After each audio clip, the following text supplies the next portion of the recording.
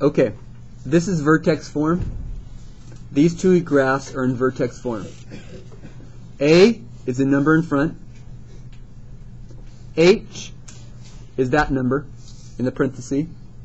K is a number by itself at the end. Now be very careful. It's negative h, meaning the opposite of h. H is always the opposite of that number. The negative means the opposite of that number. So h is actually negative 1 here. K is actually 4 here. The formula is negative h.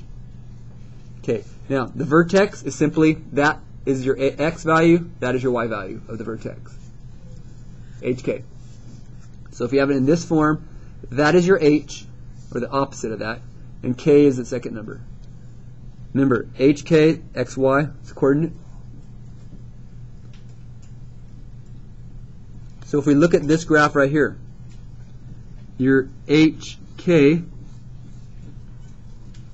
is simply going to be the opposite of 1 is negative 1, and then you leave 3. That's your vertex. Over here, what's hk, or your vertex? What's the opposite of negative 4? Positive 4. And then you leave the negative 6. You don't change that. You only change this because it's opposite of h, k. K stays the same. You change h. Bam, bam. You just look at it and your vertex is easy. You don't have to do any math. You just look. So, if we plot this point, negative 1, 3, negative 1, 3. Over here we're going to plot over 4, down 6. So we plot those points. That's our first step. We got the middle of our graphs. Now, do you guys understand there's a line of symmetry going down the middle of these dots? Hopefully you understand the line of symmetry is going to be going down the middle of these dots because it's always on the vertex. You guys okay with that? You don't have to put the line of symmetry per se, it's just nice to see it. So we have a vertex, we have a line of symmetry. Now, what is all this a value? Your a value is very, very important. If your a value is negative, it's sad. Your parabola is very sad. It's frowning. But if your a value is positive, a is the number in front, positive, it's happy. It's positive.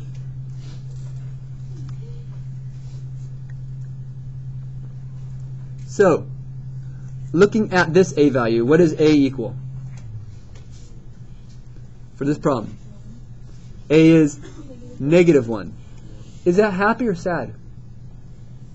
It's sad. So it is frowning. So do you understand my parabola is going to be frowning? Look over here. What's a equal? 3. Oh, what's that mean? It's positive. It's a happy little guy. So it's happy. So this parabola is going to be going up. Okay.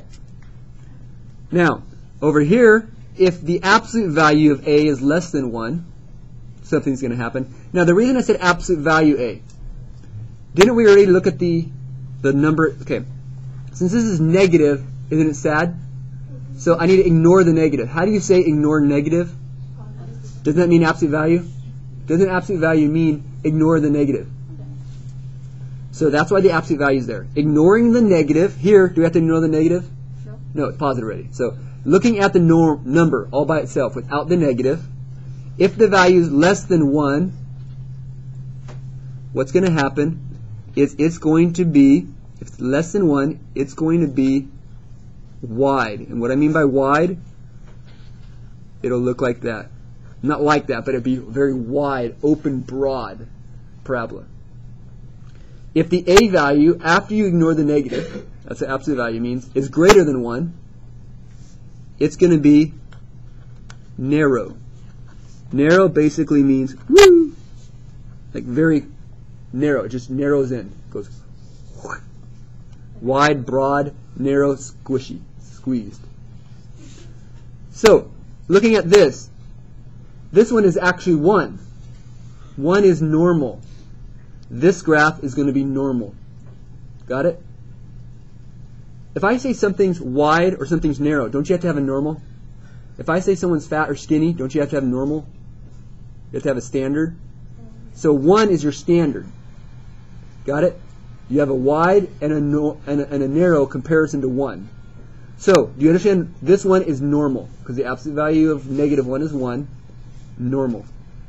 What's this one going to be? Is this 3 greater than 1 or less than 1? Greater than 1. So it is a narrow. It's greater than 1. It's a narrow graph. This is going to be a narrow graph. This is going to be a normal graph. If this number in front was a fraction, it would... Do you understand? Less than 1 means fraction. Usually, unless it's like 3 over 2. So this one is going to be narrow. This one's going to be normal, and so forth.